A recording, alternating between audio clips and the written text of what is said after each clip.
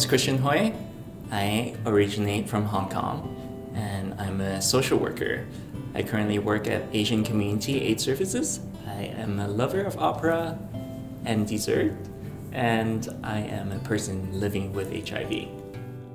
I was at the clinic and the person told me that I was HIV positive. I remembered, I thought, oh my God, my world just ended. I was 25 then, and I think the news really shook me in a sense that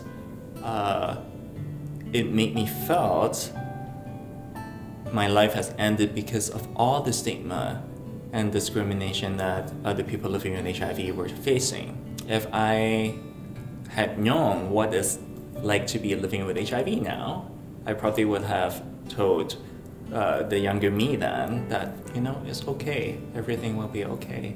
You can live a long life and healthy life, productive life as a person living with HIV. I think even before I was ready to disclose, I had to actually work on my own internalized stigma. So I actually remembered, you know, during the first year after my initial diagnosis, I fell into a big depression. It's probably, you know, stemming from a sense of immense shame that I felt. Within the Asian community, we often don't talk a lot about, you know, sexual health or HIV openly. You know, the misinformation that I got as a child, as a teen, around HIV really got ingrained in me.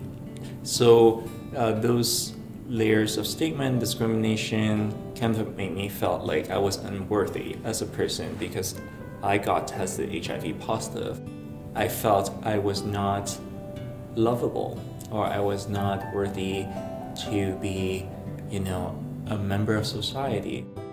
When I disclosed to my father, you know, I disclosed to him when I was much younger that I was gay, and then I also disclosed to him, you know, years later that I was HIV positive, and he told me, you know, son, I just love you the same as I would, because you're my son. And I think that was really beautiful.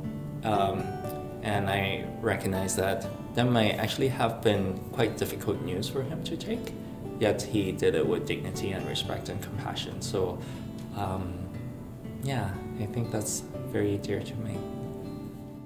This Valentine's Day, I want to let you, my lovely fellow peers, folks living with HIV in Canada and Turtle Island, that you're loved. And as people living with HIV, I think we can actually fight stigma and discrimination by leading by example.